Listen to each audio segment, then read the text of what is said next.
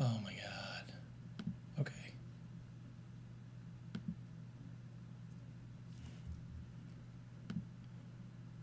Hello.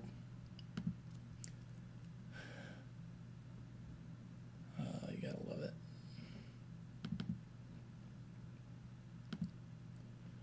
Can you guys hear me yet?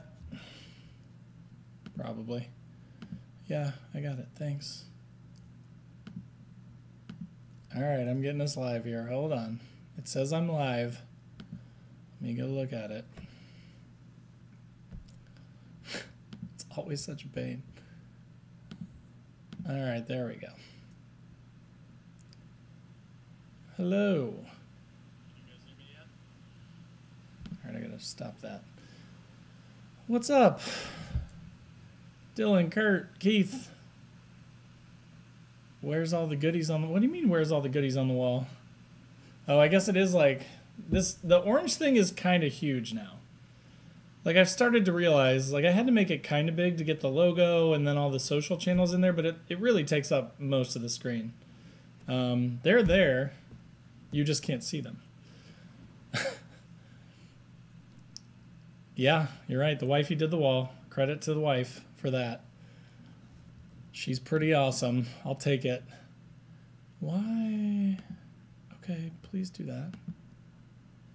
It's so weird the way that the software works is the chat really doesn't like it when I'm in the software. It wants me to be like on YouTube, and then it like won't let me into the chat, which is awesome. All right, we're gonna make it work.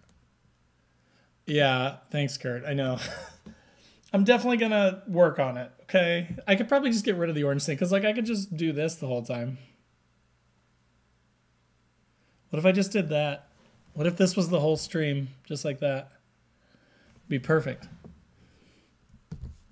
You missed the new wall? All right, well, yeah, the wife handcrafted this. She also made this. That's pretty sweet. It's literally a piece of wood that she painted black. And then she has a Cricut, Cry-Cut, whatever the hell you call those things. And she printed a reverse sticker of my logo so that it was like cut out in the spots where the logo was. And then she painted white over that and then pulled the sticker off. And I was like, wow, you're more talented than me. Like, you should have your own YouTube channel and be doing Cricut stuff. And we'd be rich instead of me just wasting my time all the time. Just kidding. It's not a waste of time. I like doing it. It's not more than 30%. Yeah. Wilson from Home Improvement. At least you were at a brewery, though. Thanks, Kurt.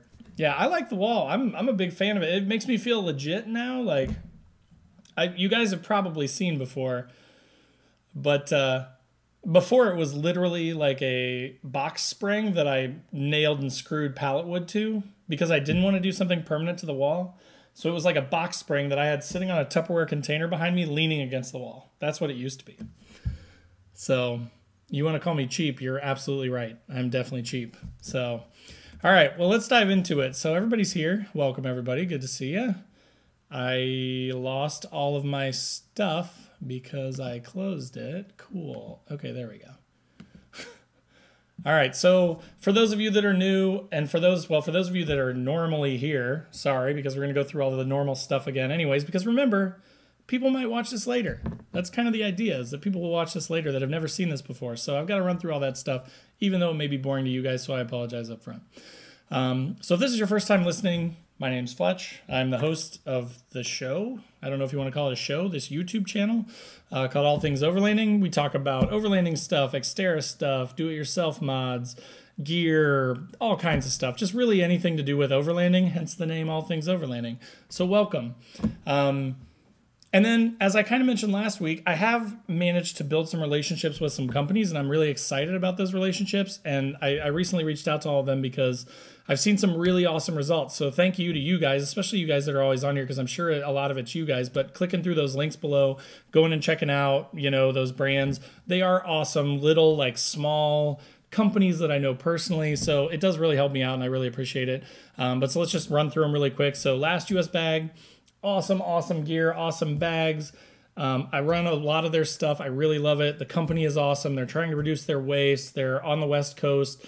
They do a lot of really cool stuff. So definitely down below in the description is a link to Last US Bags. If you're looking for anything like storage-wise for your overlanding stuff, check them out. Click on that link below. Next, more Overland Expo takes place next February, 2021, which I'm really excited about. I'm going to that. I've got plans. I've marked it down on my calendar. I'm going. So if any of you guys want to go, that would be awesome. I'd love to meet you in person. But planning to be there. Again, the link down below. I've got something in my eye. It's probably metal from last time I grinded on the truck. Not sexually grinded with an angle grinder. That came out wrong.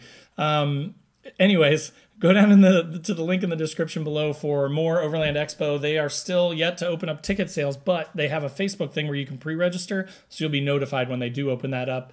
And then last but not least, Cindy Pope, Northology Adventures out of Wisconsin/Michigan. She's technically out of Wisconsin, but I say Michigan all the time, and she probably hates me for it. But she has a free digital overlanding magazine that you can get by just going to the link below and then scrolling to the middle of the page and putting in your name and email. She also does these cool events, so definitely check out her page, and you'll learn more about that. But so let's dive into it. So tonight we're going to be talking about rooftop tents, and there's a reason for this. Because I've spent a bunch of nights now in my do-it-yourself rooftop tent, and I have some thoughts. I also wanted to change it up a little bit because I want to start with like news stuff, right? So to make it maybe hopefully a little bit more interesting for you guys that are live on here with me, I wanted to sort of start with just like news. Like it could be anything from like Nissan news. It could be stuff that I just bought that I'm really excited about. It could be overlanding trips that I took, things like that. So I just want to kind of touch on it and kind of run through that stuff with you guys.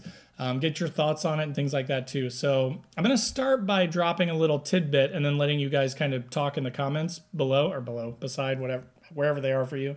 So that you guys can start posting up about this, and then I'll talk about some other cool stuff. But so Nissan has dropped a bunch of new vehicles. So if you're a Nissan guy in the chat or girl, post up and let me know what you think about them. Like there's still no Xterra, which kind of sucks. But there is the Terra, which might be okay. I don't know. It'll be interesting to see. But I'm curious what you Nissan people think of the new Nissan lineup. I'm really excited about the Z, to be honest.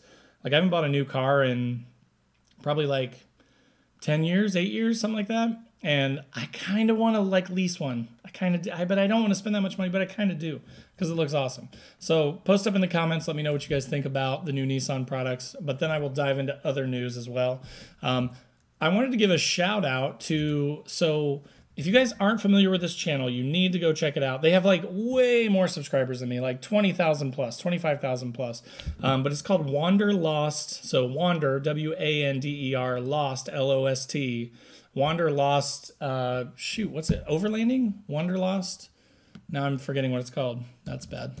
All right, I'm going to go look it up. Wanderlost Overlanding, but it's Mark and Mary. They are just this awesome couple. The reason I'm mentioning them is because Mark actually sent me a message tonight. And, you know, I've talked to him a few times. I don't think I've met him in person, but I've kind of like been involved with him in like online chats and stuff.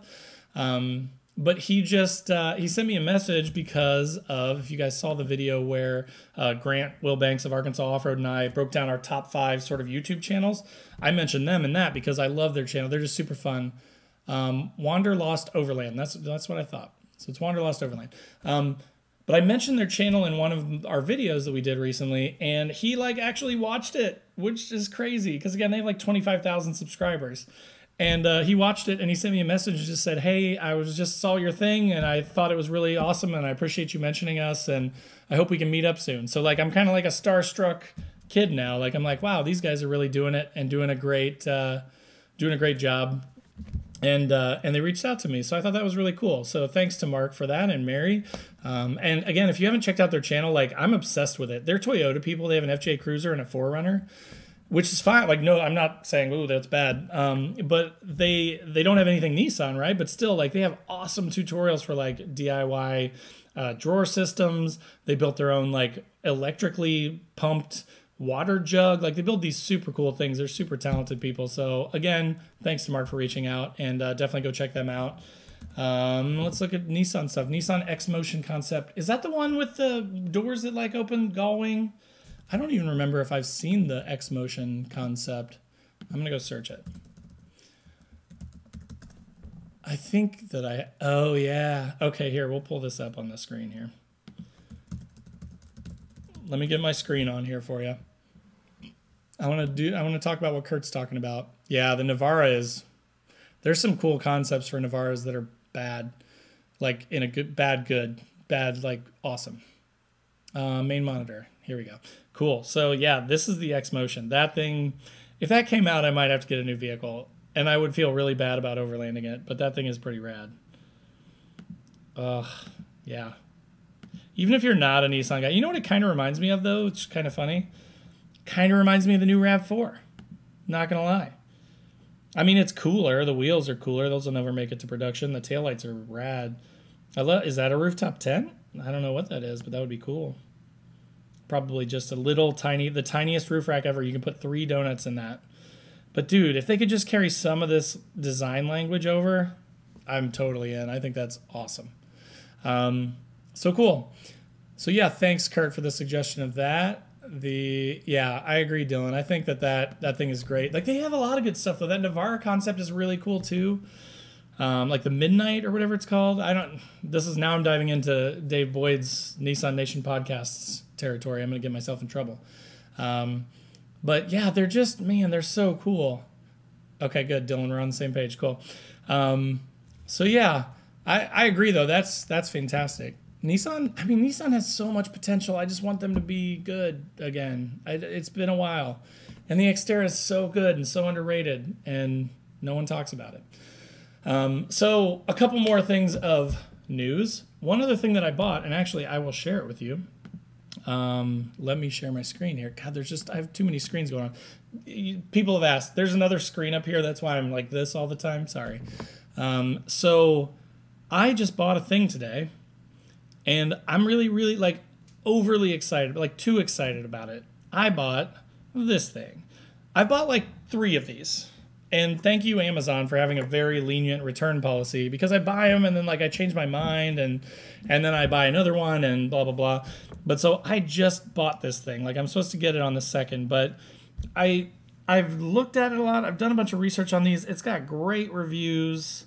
A couple 300 reviews with almost 5 stars. It just seems to have a ton of functionality. I don't run a CPAP machine, but if I ever want to, that looks pretty comfortable and sweet. It's got 2 AC pure sine plugins. It's got a couple USB, a USB-C, which is a little weird to me, but that does seem to be the future. That's where everything's kind of going. And then, of course, the DC, which is nice. What I'm really looking at this for is because, so you guys know I have my solar setup. But that battery, the battery that I have is a 35 amp hour battery. This is a 300 amp hour battery. With 298 watt hour, I'm sorry. But so this thing is freaking cool and could charge my laptop 7 to 8 times. And that's my biggest problem is when I try and charge AC stuff, it just tanks the battery on the solar setup. So what I'm really thinking is using the solar setup to recharge this thing. And that way this would get me through like most of the day or most of the night. And then the next day I could plug it into the solar and just recharge it. So I just bought this so the reason I bought this though, is because like literally for like 10 seconds, this thing was on a lightning deal for like 188 bucks. So like I literally clicked on it and it was like 80-some% fulfilled, and I bought it, and then like by the time I completed my order, it was gone. And I was like, come on, like that, I would have shared that with you guys, but it was already gone. But so it's normally $270, which is kind of sweet. So I got it for like 190 bucks. So anyway, so I just bought that. I was kind of excited about it. I wanted to mention that to you because keep your eyes open. Like if you're looking for something like that, I would highly recommend that you you throw it in your list or something, because that's what I did. And then it like sent me a message, hey, this thing's on lightning deal. And I was like I just threw it in there like 2 days ago. So it's almost like they watch how many people throw this stuff in their cart and then they put it on lightning deal. So, all right, yes, Ford dudes, the Bronco is cool. I will give you that. The new Bronco does look kind of cool. I still have Ford concerns about it, right? Like, no offense, Kurt, but like, I don't know. I just don't know. Like it looks really cool until it won't start the next morning. All right, we just lost Kurt as a subscriber, folks. I'm sorry, Kurt. All right, let's catch up on the comments. It looks like Blade Runner, yes, agreed. RTT should be measured in donut capacity. Like if you had like a 400 donut rooftop tent, that would be pretty decent. I would take a 400 donut rooftop tent. That would be sweet. Dylan says he's excited about the new Bronco.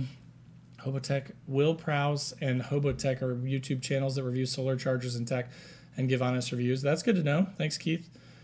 That's the next thing. The last thing on news was beer, because every time everybody asks about it, so I was going to just make it a thing. Let's just talk about what we're drinking. So you guys post up and tell me what you're drinking. So I've just finished I should be sponsored by these guys, don't you think? A Juicy Haze IPA from New Belgium. I love them. Employee owned. It's good. I am currently drinking a local beer from downtown Indy. These guys are great. They're very like sort of small batch and stuff, but it's called Fountain Square Brewery. And it's called Hop for Teacher, which is pretty clever. I like that name. This was a pale ale, 5 or 6% ABV. Yes, Kurt. I don't actually hate on Ford.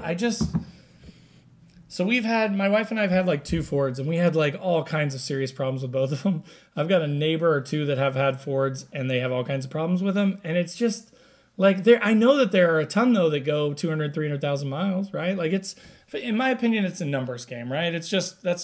I've become a Japanese car person because I feel like their percentages are way higher, meaning quality-wise.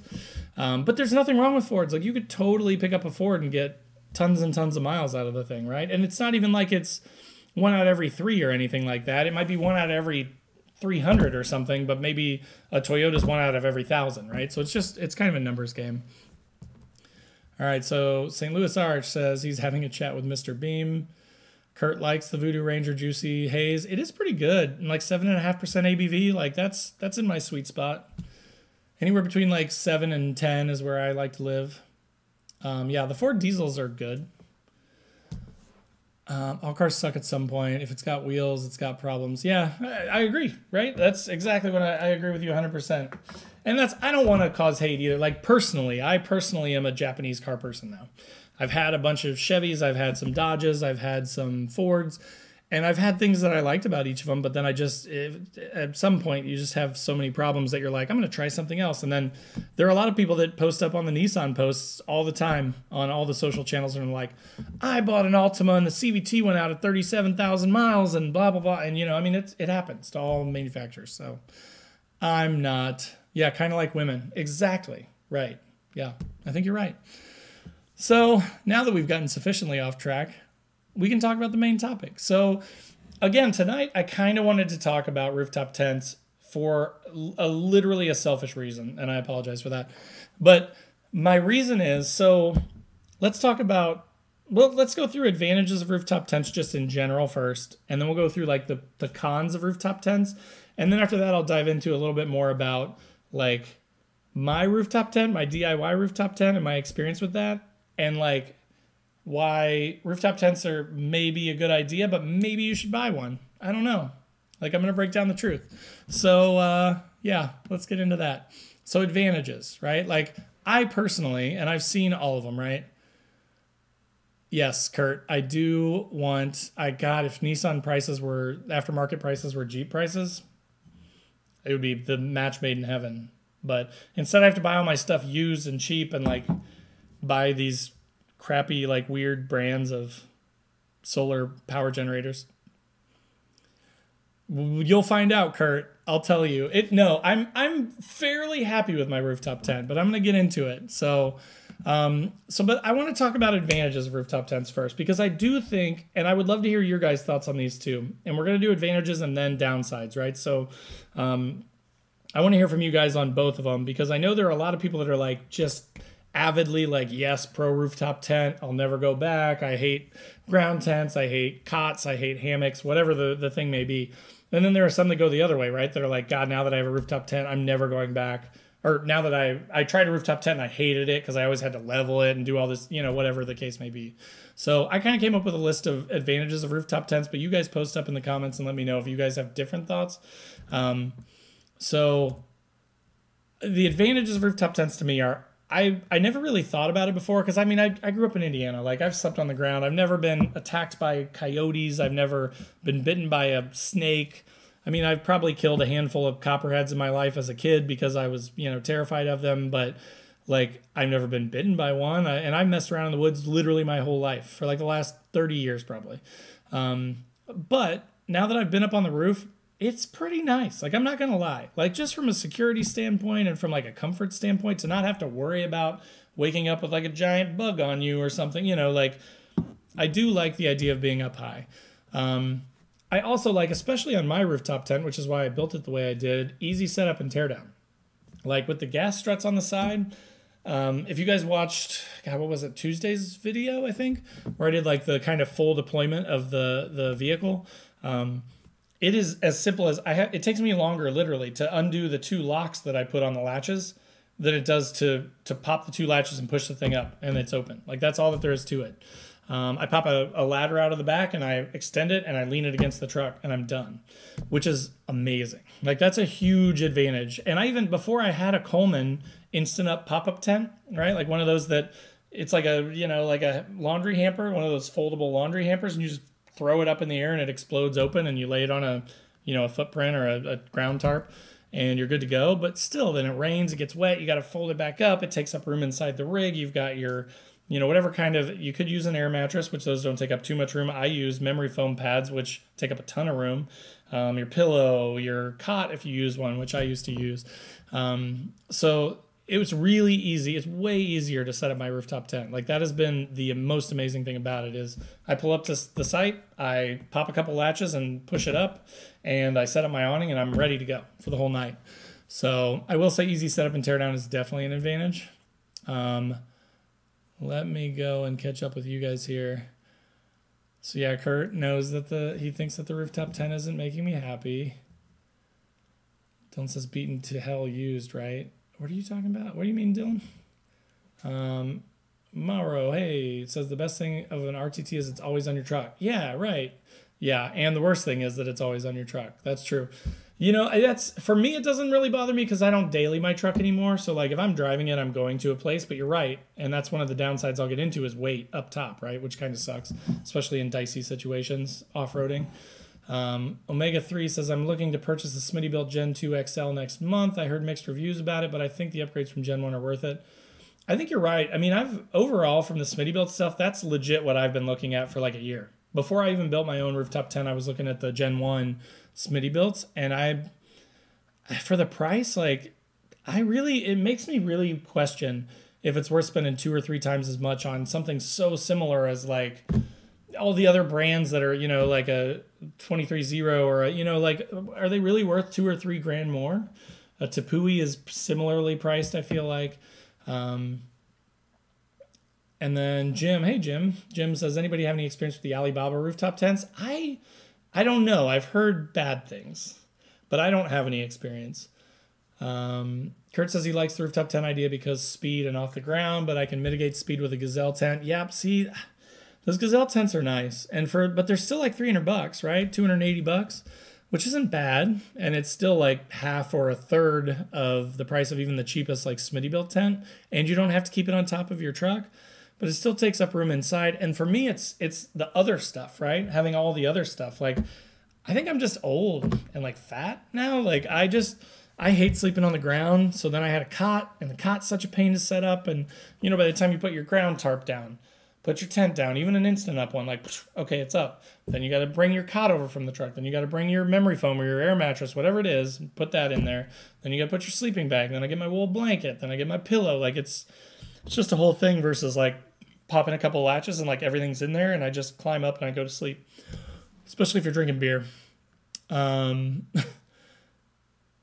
says used items that you buy used cheap. I will not buy a new rooftop tent. If I do, and I'll get into that more at the end, but if I did buy a rooftop tent, I'd buy a used one for sure. Like, absolutely. There would be no way that I would spend, you know, I mean, like Smittybilt Overlanders, so the non-XLs, used go for like $550 to $600. New like $850 to $1050. It just depends on where you find it and what the prices are at that moment.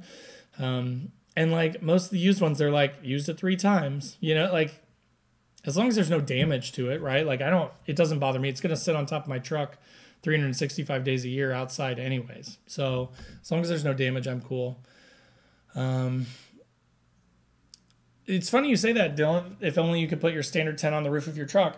I mean, that's basically what I did in my DIY rooftop tent, right? And that's what a lot of people do. And Patrick Remington just put up a new video where he essentially just took a really cheap like tent and built these 3 poles, you know, just like a rooftop tent, right? Like they all have a hinge in the middle, and they hinge out, and there's like one in the middle and then one on each side that have like max extension points. And he just attached the tent on the inside of those poles.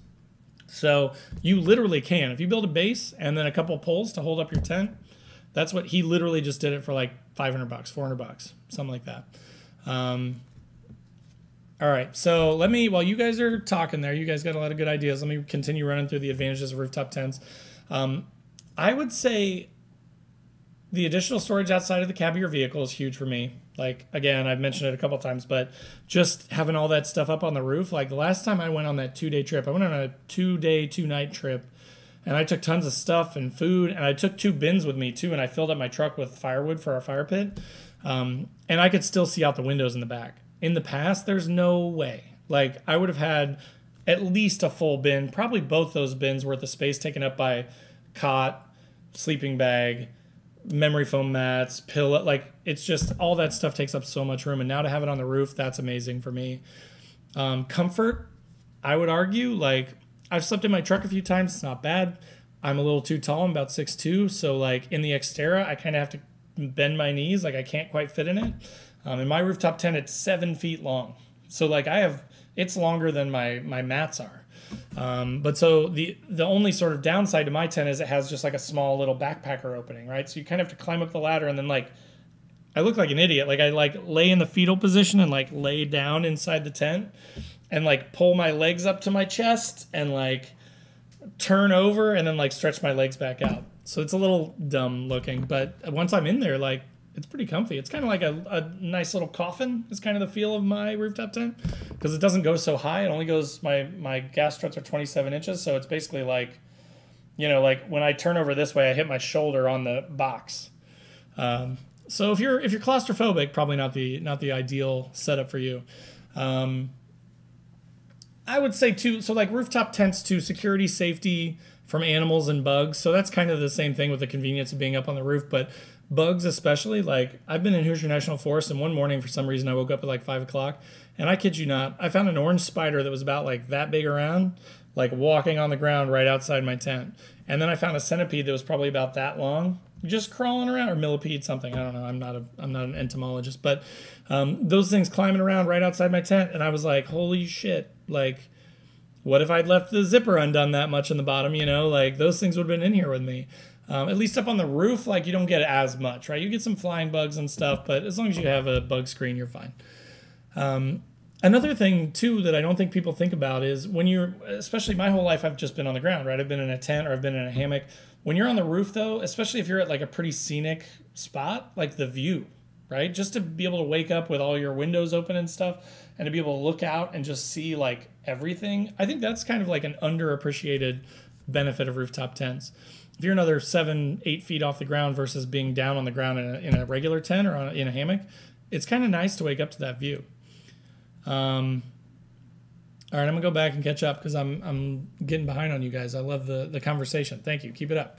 Omega3 says, I would only pay $2,000 for a hard shell, never a soft shell. The Tepui is $1,200 for the small. The quality is there, but if it's 2 people, really tight, which is not good for couples. That's a good point. Yeah, I mean, you could easily spend $1,500 to $2,000 on a soft shell. And that's kind of, if you guys have watched any of my stuff before, like, that's the reason I built my own DIY, is because I wanted a hard shell tent. I wanted the sturdiness of it. I wanted the ease of opening and setting up and tearing down of it. And I liked that convenience of the gas struts and all that. Versus like, so I have some friends that have the Smittybilts, and that was kind of, I just, initially anyways, I just eliminated them. And I was like, you got this vinyl cover, and you got to take it off, and you got to undo these straps, and you got to undo all this Velcro, and then you got to throw it over the other side of your vehicle, which for me is where my awning is. So like, I'm going to have to, if I ever do a tent like that, I'd have to like basically put my awning out and then lay my vinyl cover over the awning, just because of the way that it works, which is not ideal, right? So I was looking at hardtop tents too, but like, again, they're like $2,000 plus for all of them. So if you can find a good deal on a used one, that might work. But otherwise, it's just tough, right? Mauro says, the last time I went out and used a turbo tent 4-person, even though I sleep in the bed of my truck, so I used the tent as a shed, I moved all my crap in there for the day to go exploring. That's a good idea. Like, I am not by any means anti-tent, right? Like, I think there are a lot of pros to tents. Especially, like, I'm really impressed with the Gazelle's quality. I just randomly started following their page because they did a sticker giveaway. But every time their posts come up, I dive deeper into their stuff because their quality looks really good. The setup looks really good. I think the price point is very fair. Like, a few $100 is a lot for a tent, in my opinion. But, like, if the quality's there, then and you're going to keep it. Like, my Coleman tent was $50, but it lasted for maybe 2 years, like 10 or 12 trips, maybe. And I mean, it literally fell apart. Like, I could not zip the thing anymore. That's what happened to it. So, you know, I like that idea, especially if you don't have a trailer or something, you need to throw something up and leave all your stuff in it. Tent's a great idea. So good point, Mauro. Kurt says, I was hoping with all the rooftop tents on the market now and how popular they are, the prices would start to come down. Yeah, they're not. You're right, Kurt. Like, they are just like, they are crazy high still. I almost feel like they're driving each other up. Like, it's the word overlanding. I seriously think that's what it is. All right, time to start looking on eBay and Craigslist, I guess. Yeah, but see, like, Dylan, like, the question is quality, right? Like, that's my thing is I don't even want to spend $600 on a tent that's going to fall apart in a year. You know, like, maybe it saves me $300, but like with a rooftop tent, it's definitely, in my opinion, a buy once, cry once kind of thing, right? Kurt says rooftop tent with wife and kids, not a lot of fun. That's a good point. Like, again, my rooftop tent is literally one person. I got my 7-year-old in it once, and I put him all the way down at the foot of the bed with his head facing the other direction up against the wooden back of it. And like, I was pushed up against the front of it, and it worked okay, but like, it barely worked okay for that. So, I mean, I built mine with the intention of only ever using it for myself, which is fine, right? But you're right. If you can get the wife and kids to go, like, my kind of plan with the DIY rooftop tent was, okay, you guys sleep in the big tent. We have a big, like, 6-person tent, so they could all comfortably sleep in there. And I mean, you know, if I go 15 times a year, they go 2. So for me, that made sense, but you're definitely right. If you bought a rooftop tent for everybody, it would be a little bit dicey. I think even if I bought a bigger rooftop tent, it'd just be me and the wife, and then the kids would have like a pup tent on the ground, and they'd be fine with that. Keith says, mine's Overland Vehicle Systems. I feel like I've seen them before. Build finally moving again was a backdoor on Leaf Springs. Oh, your trailer. Yeah. We'll review when I get it in. Okay, can't wait to hear from that. Morrow says, yeah, I'm 6 foot, so I just fit behind the driver's seat in the Xterra. Yeah, again, if you watch my video on Tuesday and you see me like backing the truck in, I realized I look like a giant. Like, I realized I look like I'm like this on the Xterra. Like, I have the seat all the way down and all the way back, and I barely fit in that thing. So you're right. It's pretty tough. St. Louis Arch says, OVS is akin to Tepui in build quality according to reviews and hundreds of dollars less. That's good to know. I haven't heard of that. I'll go check it out. Because Tepui, I've seen some Tepuis recently, especially some like used locally that were like $600 to $900. And I was like, I need to do more research on those because I've heard good things about the Smittybilt. I know a few people that own those, so I feel good about those, but I don't know a ton about Tepui. I think the quality's good though. And then St. Louis Arch says, I got the Annex too. That kind of seems like the way to go. Like, especially, I'm a big winter camper, so like I kind of like the idea of having the Annex and setting up a heater inside of the Annex and letting the air just kind of like rise up into the tent so that hopefully it eliminates some of the condensation but still keeps some of the heat. That was kind of my thought. I don't know if that would work or not, but Mauro says, yeah, good call for the view. Dylan says, you still need a trailer. Yes, Dylan. Tip me $3,000 in the chat and I will buy one tomorrow.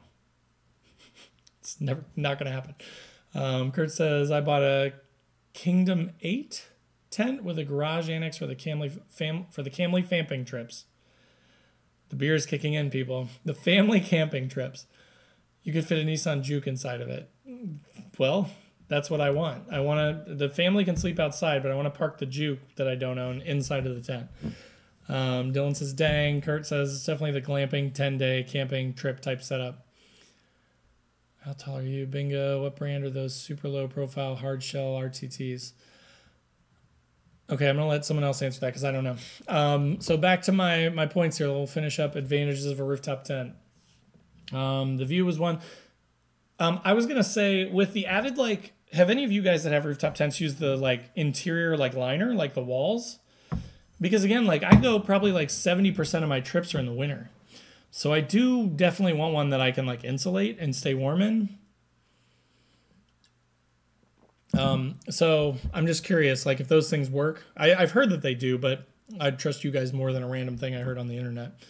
I also think that like with purchased rooftop tents, like unless you get a super tiny one, like there's actually quite a bit of room in there, right? Like those 3 persons, like the regular old Smittybilt. So when Mo Leisure's X Ventures met up with me on that 2-day trip that I did a couple weeks ago, they have a Smittybilt. I think theirs might be an XL though. I don't know. But they have a Smittybilt, and I was really impressed. Like that thing looks like as big as my bed at home. And I was like, I'm climbing into a coffin here, guys. And like everything hangs down around my face like this.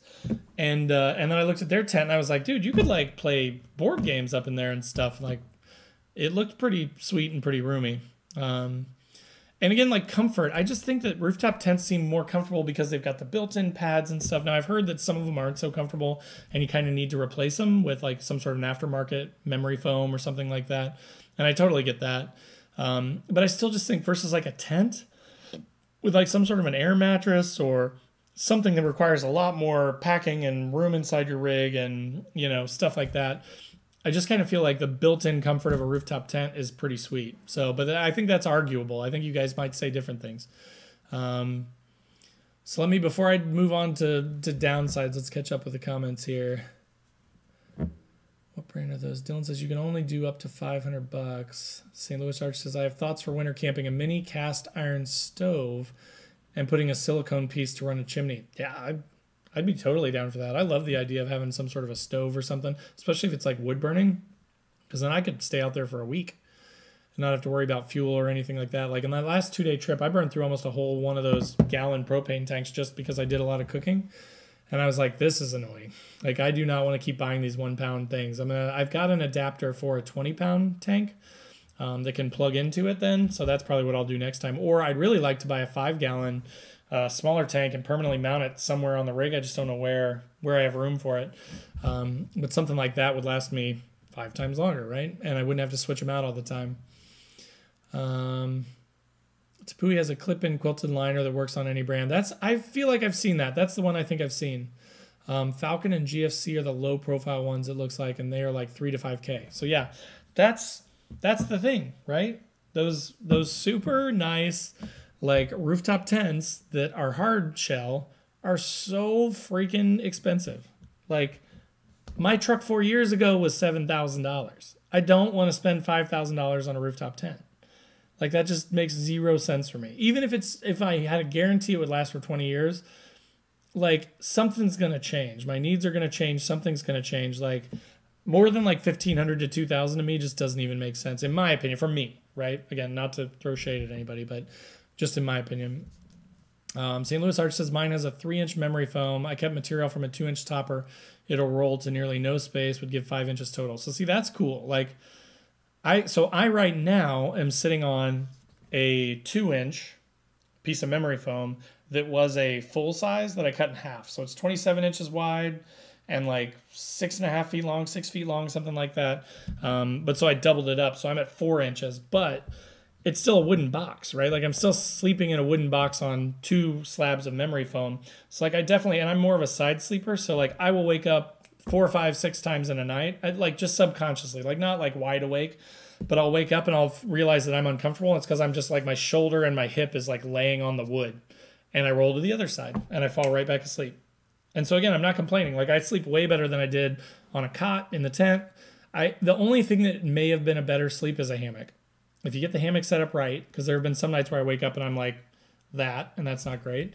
But if you have the distance between the trees and you can get your stuff right and get it set up right, then the hammock may be the only thing that's more comfortable. But really, overall, I'm pretty excited about it. Like, I really sleep pretty well on this thing, which makes me think, man, if I had like a really fancy one, even like a Smittybilt, like by really fancy, I just mean one that I didn't build myself out of wood. Like I might sleep like a baby, and that would be the most amazing thing ever, because I love to go camping, but I don't love drinking a few beers. And thanks, Kurt. Appreciate the $2, man. But I don't like having to like pull my legs up and like turn to the side to get out of the tent in the middle of the night when I have to pee. So let me catch up on the comments and we'll dive into negative stuff. So for the winter, my solution is 2 seat warmers. Yep. Underneath my Helinox ultralight cot, which just fits in the back of the exterior. Those things are rad.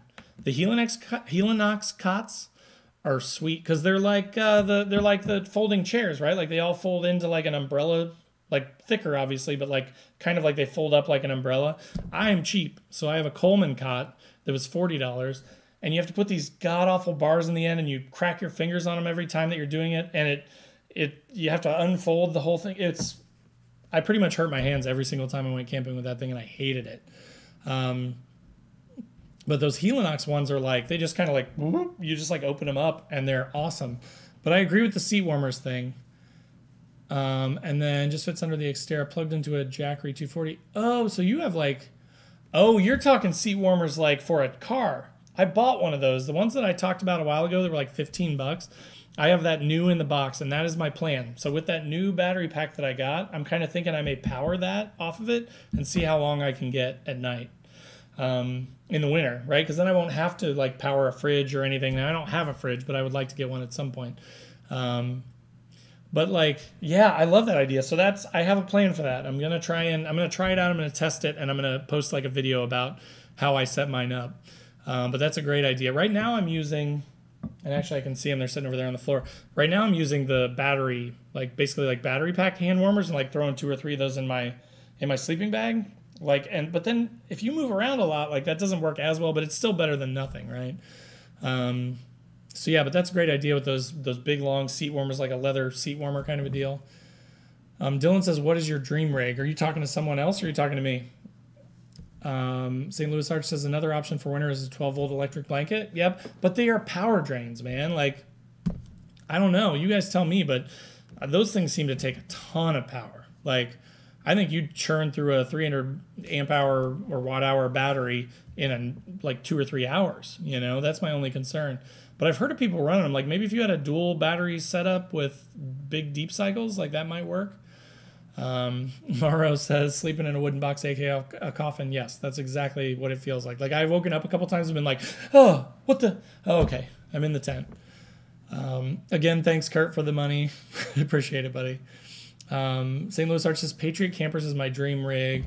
Aussie made, very spendy, but made for multi-week trips in the outback. That's cool. Are Helinox cots big man certified? Oh, damn, they're like $300 for it. Yeah, Helinox stuff is expensive. So I've looked at Helinox chairs, and like they have some that are almost exactly like my Marchway. My Marchway was like $35. The one that is literally exactly the same as that from Helinox is like $70.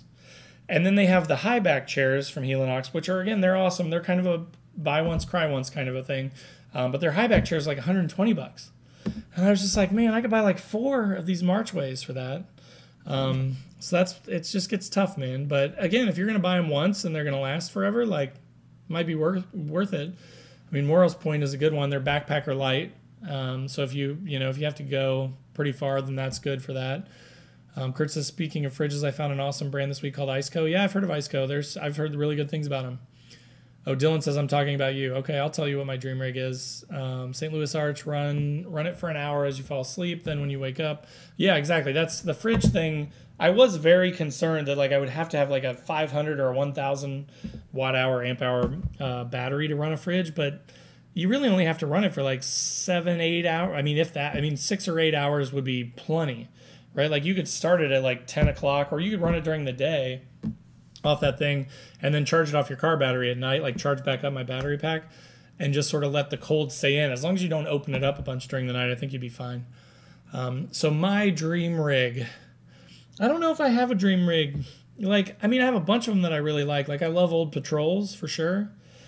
I honestly, and it's just silly, and I've mentioned this a million times, but like if I had like some crazy, like if Infinity or like some like manufacturer would be like, hey, Fletch, we want to work with you. If you buy the truck, we'll build it out for you. Like Grant Scott with his Tacoma now, the Arkansas off-road dude, has a company that wants to build all kinds of stuff out for Tacomas, and they're like helping him out and like using his truck as a guinea pig. I would love to have, and I'm not kidding, like the very first or second year of the QX80, or even like the last or second to last year of the Infiniti QX56. So you get the 5.6 liter, it's like 370 horsepower V8 motor. You get all the Titan underpinnings and stuff with it. It's a sexy truck. I just think it's cool. Like, I want to go to, if I go to an Overland Expo, I don't want to be the guy that pulls up in the exact same thing as everybody else. Like, I want to, like, I don't know what it is. I don't know if I had like a bad childhood. I don't think so. But my parents love me. I love them. Like, there's nothing bad about what happened to me as a kid, but like, I just have this desire to be like super rebellious, I guess. I don't know. Like, I don't like, I modify literally every vehicle that I've ever bought. Like, I cannot have one that is the same as anyone else's, or it drives me crazy. So like, I just love the idea, like, no one is building QX80s. No one's building QX56s. Like, there are no Overland Infinity V8 large SUVs. And I like the extra space. Now, you do have to contend with, the thing that worries me a little bit about that idea is like the places I've been able to take my Xterra, I really worry that the QX80 would not be able to get to those places. Like, I have a buddy with a QX80 that went camping with me like a month ago.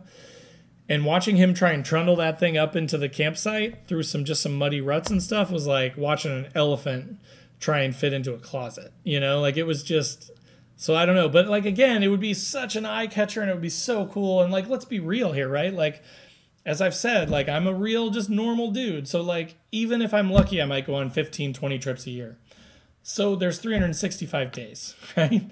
So like, even if I'm extremely lucky, I might spend a month and a half, like, actually overlanding, and the rest of the time it's a truck, right? So like, going to expos, going to like meetups, driving it around town and stuff, I just think it'd be so fun to have something completely just bonkers like that no one else has. So hopefully that answers your question.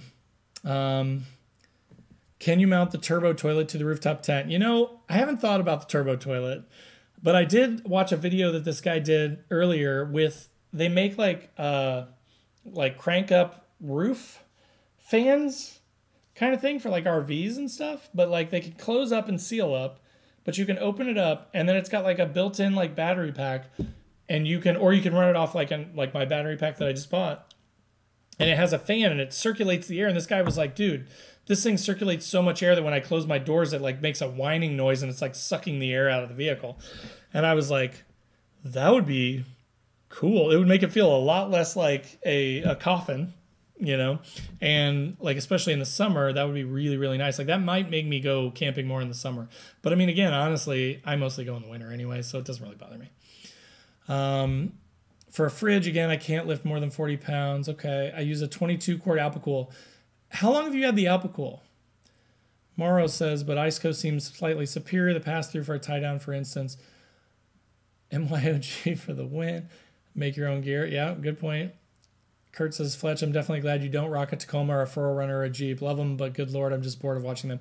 I know, they're very aggressive. Like, they're really good-looking trucks, and I think that they're really great trucks, but I got to represent Nissan, man. Like, I've had so much good luck with Nissans, and I feel like they're overlooked all the time. Like, so I mean, because I've had like 8 or 9 Nissans now, and I've had such good luck with them, like, I love showing up to like the off-road park with 18 4Runners and 12 FJ Cruisers and 17 Jeep JKUs and like me. Like, I just love getting there and then them all looking and being like, oh God, it's an Xterra guy. And then you like go and you climb up the same stuff and they're like, oh, you got lockers? I'm like, no, I have an SE. I have 9 speakers. Like, I don't have any lockers. And they're just great trucks, man. So yeah, I'll always be Nissan. Like, I literally really hope someday that Nissan sees me and goes, hey, Fletch, we love that you love Nissans, and here's something, right? Like, even if it's just like a patch or a sticker or something, like that would like make my life if Nissan was like, oh, we appreciate your kindness. And like, my parents have literally leased they lease cars every 3 years, and I've had Nissans for like the last 15 years. So they have probably both had 5 Nissans on their own. And then I've also talked a bunch of other people into Nissans too, because they look at the prices versus the Toyotas, right? And there's no comparison. So thanks, Morrow. Thanks, Kurt. Glad you don't rock the normal stuff. Jim says, I'm an old guy with a prostate the size of a grapefruit. Not sure I'd want to climb out of a rooftop tent. I know. See, like, I have a pretty good bladder. Like, I have a pretty good bladder. And I know you guys want to know that. But I still drink a decent amount of beers, right? So like I Will is texting me. Hi, Will. I assume you're watching this. I have a pretty good bladder, but like still with the rooftop tent, especially with mine being like a coffin with a tiny, small little opening to climb out of. Like I woke up at 3 in the morning the last trip I went on, and I turned on my light so I could see. And as soon as I did that, like the screen is right here by my head, and bugs just went brrr. And I was like, crap. Okay, well I really have to pee. And I was like, but if I turn my light on, I'm gonna let 7,000 mosquitoes into the tent with me. So I turn the light off.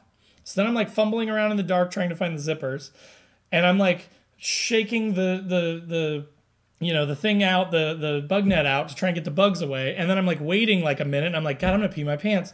And I'm trying to unzip this thing in the dark, and then I'm like trying to find my shoes, and then I'm climbing down the stupid ladder, and I got like 2 steps down. I'm like, you know what, I'm just gonna pee off the ladder.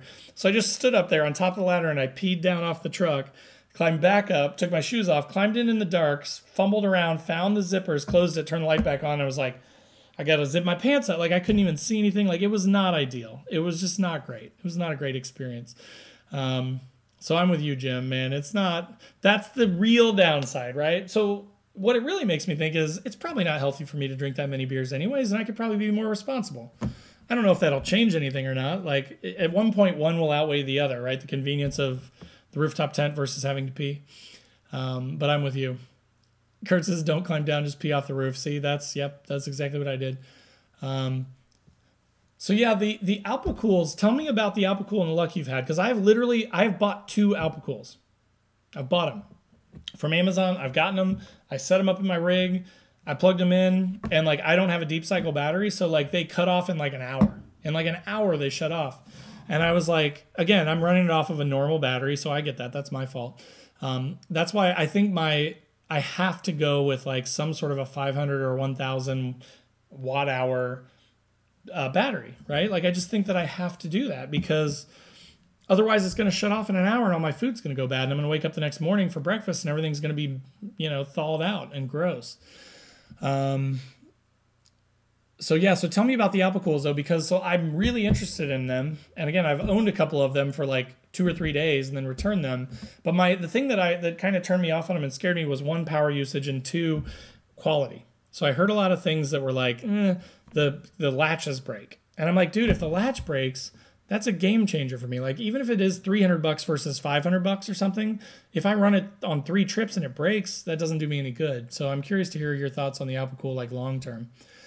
Dylan says if I had an F550, it would be different. St. Louis Arch says use a Gatorade bottle to Jim. Jim says wide mouth bottle. Apparently we're talking about girth now. I don't know. Graham says is 15,000 too much for a 2011 Xterra with 40,000 miles?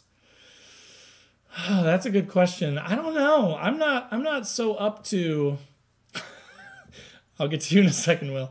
I'm not so up on the newer prices. So I mean, for reference, Graham, I'll tell you mine's an 05 and it had 94,000 miles on it, and I bought it 4 years ago. So in 2016, so it was 11 years old when I bought it, and I spent 7. So I mean, that doesn't seem unreasonable to me to get, 6 years newer with, 4/10. Okay, let's not talk about math. 2/5 of the miles, like that doesn't seem terrible to me. You can always negotiate, right? Will says he wants to know more about my bladder. My bladder is amazing. Like, Will, if you ever get out this way or I get out your way, like we'll go camping and you'll see I can drink a good like 5-6 beers before I have to pee. It's impressive. People have been impressed. Moro says pee bottle urinal for the win. Kurt says Graham probably need more details, mileage, trim levels, etc. Sorry you said mileage. That's low miles, but it seems high unless it's 4-wheel drive. Yeah, I'd be curious about the trim too. If it's an off-road, that doesn't seem terrible. 40,000 miles. Dylan says, come on, everyone, like this video. Thank you, Dylan. Do you work for me? Do you want to be a moderator on this chat? I would love that. Jim says, responsible overlander, isn't that an oxymoron? I don't know. I mean, like, we're all, like, trying to be responsible and pick up after ourselves and stuff, right? Dylan says a trailer would make it easier. Yes, I know. Dylan, if I had that kind of money, I'd buy, like, a fancy rooftop tent. Actually, no, I'd rather have a trailer, to be honest with you. The difference is the Jackery has a regulated power supply. I run the Alpacool from the Jackery 240. How long does that go? How long does your Alpacool go? I mean, that's a smaller Alpacool, but still, on the 240, I'm kind of surprised by that because that seems small. And and it also powers the seat warmer. So when you're doing the seat warmers too, are you running both at the same time? Probably not, because it's winter if you're using the seat warmers. Kurt says, where's a good area in Kentucky, West Virginia? We should do an overlanding meetup, an all things overlanding meetup. Yeah, I'm telling you, West Virginia was awesome, man, but it's 10 hours away from me. Kentucky, I'd totally be down for. I'd like to do the Daniel Boone Backcountry Byway here before too long. So if people are near there or want to go there, I'll let you know when, and we can meet up. Morrow says, if I had to do it all over again, I'd go Ice Cove or Alpacool. Yeah, I mean, the Ice Cove stuff, I've heard really good things about. I've heard a lot of people say that they're really nice. Graham says he lives in Hawaii. Things are tough. Yeah, I mean, you probably don't have much to choose from. So just go in hardball, you know? Go in and tell them you'll do 13.5 out the door or something if it's a dealership, and just see what they say. Mahalo. Howdy, Graham. Good to have you from Hawaii. Like, we're all super jealous of you, I'm sure. I got an Alpacool 36 quart. We'll review on usage and quality. Tested it at home. Cool's great. I bought the 3-year warranty. That's a good idea if you can buy a warranty. Dylan says, I don't work for you, but I wouldn't mind it. Okay, good to know. When I get enough money to where I can pay you, then we'll talk about it. Morrow says, yes. Jim says, build a trailer. Yeah. All right, we're way off topic now, guys. I'm going to go back to what I was talking about, which is rooftop tents. But yes, trailers would be awesome. You're right. So let's talk downsides to rooftop tents and bring this thing back on topic, especially for the people that are like watching this after the fact, and they're like, I thought we were talking about tents, guys. So we've already talked about a few of these, but so we can kind of hustle through these. Downsides to rooftop tents: cost, right? Definitely. They're expensive. Slower to set up than a lot of instant up tents. So like, again, if you have a Gazelle or something like that, what, a minute and a half, 2 minutes maybe to set those things up. But I watched the Mo Leisure folks set up their Smittybilt, and it's, don't get me wrong, I'm not trying to sound super lazy or like whiny about it at all, but you know, they have what, like 3 or 4 different awnings that they have to set up. They've got poles that go out to all of those. You got to undo the vinyl, the 2 buckles. You got to undo the Velcro. You got to take the vinyl cover off the thing. You got to be thoughtful of, if you have an awning on the other side, that's out before you take that thing apart. You got to get the poles out. You got to get the shoe bag out. You got to pop up all the things. You got to unzip all the stuff. You got to, you know, put anything else up there that you need, because you can only keep so much stuff in like a pre-made, especially those vinyl wrap tents, right? So while they're not slow, like what they told me was, if it's pouring down rain, they could get it up in about 3 or 4 minutes. If it's like they're just taking their time, like 5 to 8 minutes, which is, I mean, that's not terrible, right? But it is definitely different than what I built, which is why I built what I built. I feel like there's a great variance in cost between like the vinyl covered ones and the hard shells, and that's kind of sucks, because I really would like a hard shell pre-made rooftop tent, I think. Another downside is you have to really think about your overall setup, right? So some of them have certain like sides that it opens on. So like for an Xterra, you can't really have like a rear open one. I mean, you can, but then you're gonna have to close that hatch. So like for me, all my cooking stuff comes out on slides in the back. So if I want to get up in the tent for some reason and I have all my cooking stuff out, I literally can't, or I have to climb up on a wheel and like pull myself up into the thing, which is less than ideal.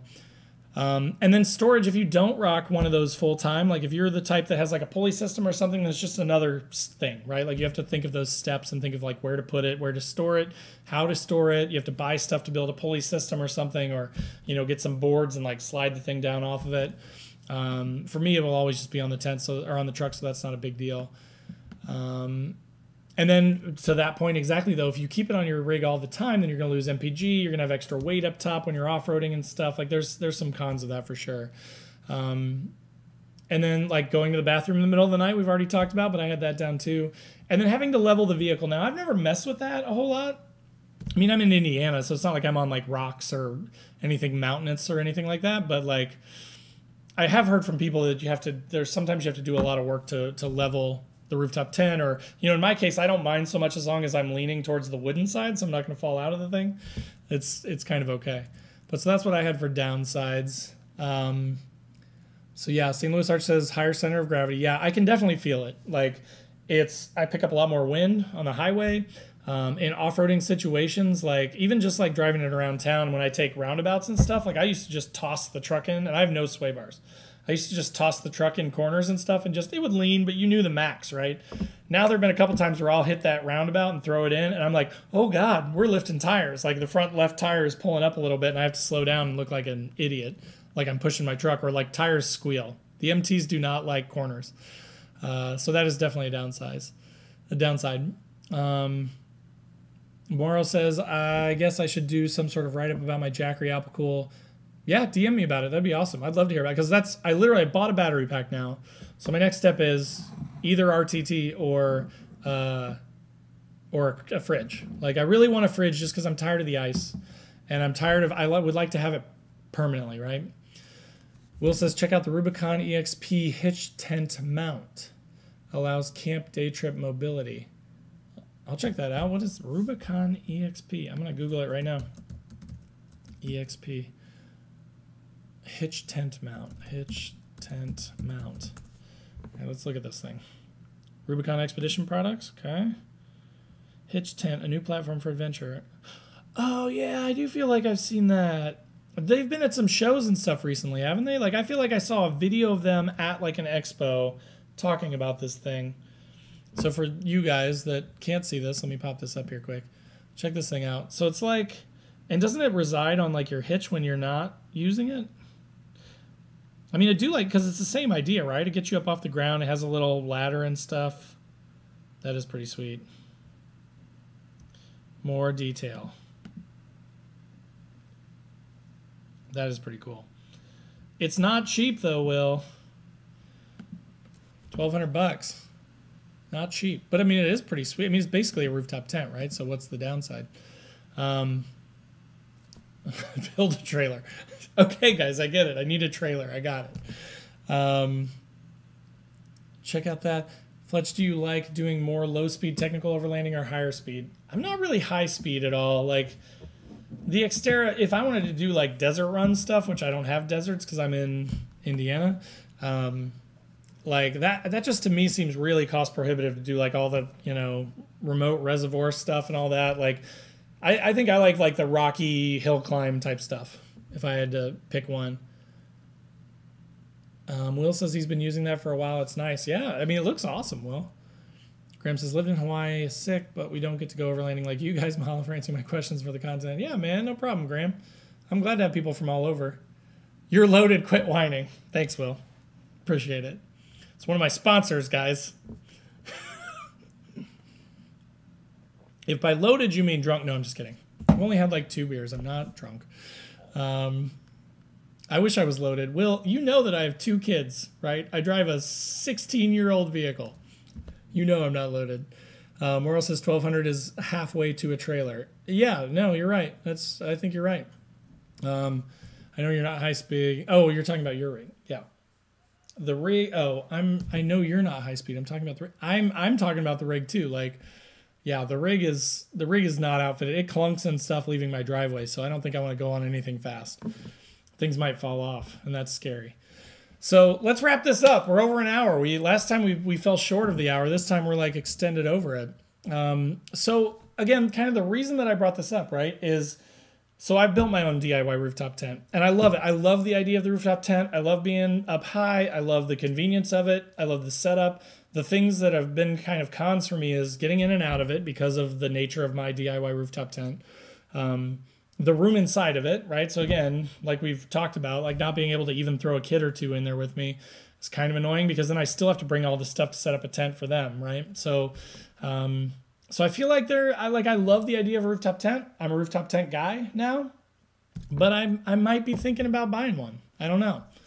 Like, what are your thoughts? Like, or, I mean, another alternative would be that I could build another one, like from the stuff that I've learned, I could build very similar to what I've built already, but instead of opening like this, maybe it opens long ways. And then that gives me a lot more room inside of it to like sit up and have more space and things like that. Maybe I build it a little bit wider because mine actually sits, if you're familiar with Xterra, inside of the cross rail. So mine's 100% on the cross members and not on the rails themselves. So like maybe that's the solution. Maybe I build another DIY one, but now that I just take the things that I've learned and I build a better one. But it is kind of tempting, like to look at like a used Smittybilt for like 500, 550 and just be like, man, out of the box, $500, and I just have a tent and I strap it to the roof and it's got room for 3 people instead of a coffin. It's easier to get in and out of. It would actually, like, I do worry in like a rainstorm, like if it ever stormed, I'm probably gonna have to sleep in the truck. Like I would probably honestly have to like close up the rooftop tent and latch it down. Like when it's closed, it's totally sealed and it's great. It's been sitting out in my driveway for, months now. No water gets in. Dylan, I live in Indy, like northeast side of Indianapolis, Indiana. But like, when it's open, if it started to pour down rain, like I've seen people post videos. Grant Wilbanks, Arkansas Off-Road, did a video where they went on a 3-day trip and they got washed out with a thunderstorm one night. And I was like, there's no way that my tent would survive that. Like, there's no way. I would have had to been like, well, I guess I'm not sleeping tonight. Close the thing up just to salvage it, lock it down, and sleep in my driver's seat, which would not be ideal. That's not great. All right, Maro says, Terrapod has been developing something that they're posting regularly on their Facebook, so good idea, Bank. Okay, I'll check that out. That's cool. So I'm this close to starting to think about maybe just buying a used Smittybilt and giving that a shot. I mean, here's the thing too is resale prices on them are cheap, so if I can just be hold out and find one for $500, I could use it for a year and probably sell it for $450 to $550. There's not really a lot of risk. Kurt says, dude, Terrapod looks awesomely slim. An Alibaba group buy, find 10 guys, $350 each. I mean, Jim, we could try it. If you go to the Facebook page or something and post up a link, we might be able to find 10 people. I don't know. So anyway, so that was kind of my thought on the rooftop tent thing. I love the rooftop tent. There are a lot of conveniences to it. I've been really, really happy with mine. I will probably, honestly, unless I just found a steal of a deal on a used Smittybilt or something here soon, I would probably rock mine for at least the next year. Get out to core with it. Get out to more expo next year with it. Just kind of show it off and get feedback from people and see what's out there. Again, unless there's just some crazy steal of a deal. But now I'm hooked. I love the rooftop tent life. But now that I've seen other people with them, I'm man, $500 is not that much. $500 is not that much to have a really nice sleeping experience. Kurt, you guys are out of control. Oh, so before we finish up though, I did have one sort of awesome announcement. The patches are in. So we've got patches. I've got a box of them sitting here beside me now. Look at that. Ooh. They are also up on the website for sale right now. However, if you order them, I will probably wait till early to middle of next week before I ship them. So I did some test shipments. I shipped 1 or 2 of them out to people just to make sure they'd get through the mail because they are fairly thick. I don't know if you can see this very well. They're probably a third of an inch thick, half of an inch thick almost. So I was trying to ship them in envelopes like I do the stickers, but I'm just not sure. I don't know if they'll go through a machine, and I don't know if they're going to get kicked back to me. So I didn't want a bunch of you guys to order these things and then to ship them to you guys and have 15 of them come back. So if you order them, that's totally fine. Feel free. I think they came out really well. I'm really happy with them. I've got one up in the headliner of my truck now, which is the picture on the website. But their new logo, they're just sick. They're Velcro back. They're about 3.5 inches long, about 2 inches tall. So they are available right now. But again, if you order, just know that I'm probably going to hold on to them until Monday, Tuesday, Wednesday of next week, just to make sure that they get to you. So Maro says, obligatory patches. We don't need no stinking patches comment, except we're all overlanders. So I know that's not true. We all need patches. There's no such thing as too many patches.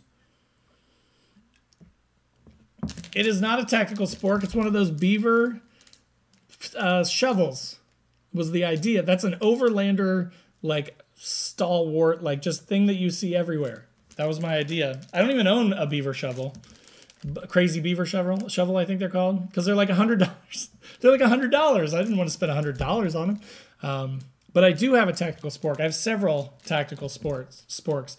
But I just thought that was a very cool overlander-ish thing, and I liked how it split the logo. Gave me a spot to put established in 2016 on there, which I thought was cool. Yeah, man, Jeremiah, message me. I'll trade you one.